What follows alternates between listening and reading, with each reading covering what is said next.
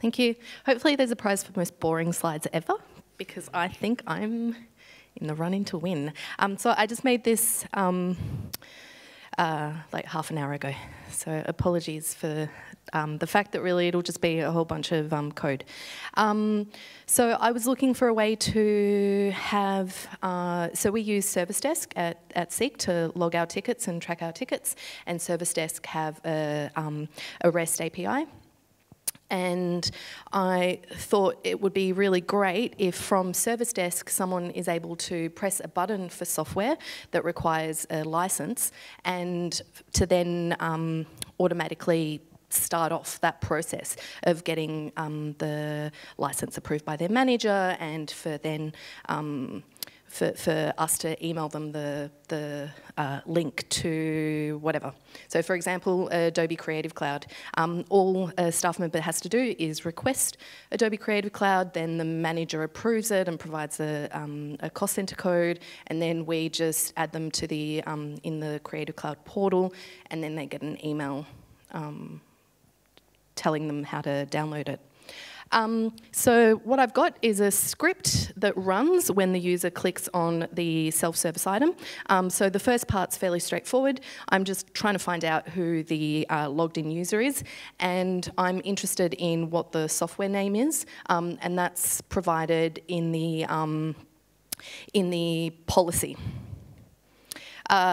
I'm creating a style sheet on the fly, and I'm just putting it into their temp folder. So this is just, once again, I'm using Trigger, so I'm just styling what the pop-up is going to look like. So just some CSS. Then I'm creating the pop-up here. So, sorry, the formatting's really ugly. What I'm doing is I'm popping up a form, because the information I want is, I want to know who their manager is, I want to know what the cost center code is, and I'm also confirming their username as well. All of that is being echoed out to a HTML file that's going to sit in the temp folder. When they press the submit button, I want to do some data validation. So this is a whole bunch of just some JavaScript functions that are confirming that they have indeed entered the manager's name and a cost center code. And if they don't, it highlights the text fields in red to just remind them that that's the information that I need.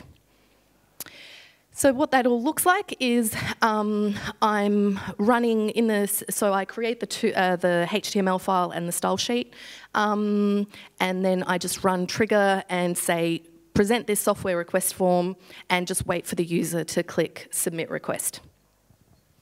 And I'm getting Dastres information by the fact that they're logged into their account at the time. This is just the part where I'm passing the data that they submit, and then I'm injecting that information that I'm interested in into an XML text, which I then submit using the API key to Service Desk.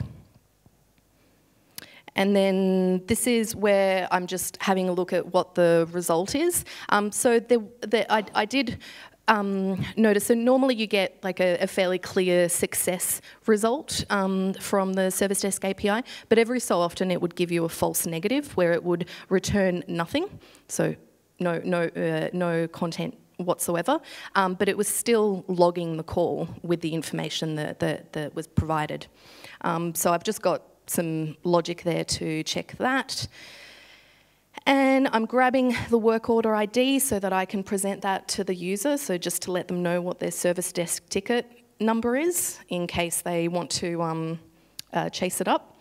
And I'm creating on the fly a confirmation pop-up. And I'm also creating on the fly, so submitted, 2 confirmation pop-ups for success. So one where I know what the service desk job ID number is, and one where I don't know what it is, but they're going to get, I know that it's that it's been a positive, successful submission, so they're going to get an email from service desk. And then I'm also creating a something's gone terribly wrong pop-up, and please contact tech ops. And so this is a video with 2 seconds to go of it in action. So Adobe Photoshop, and it is executing in a very timely manner. There we go. They enter the pop-up. Mark Sweeney is my manager. And then they submit it, and then thank you, and that creates the service desk ticket and gets the workflow going. Thank you.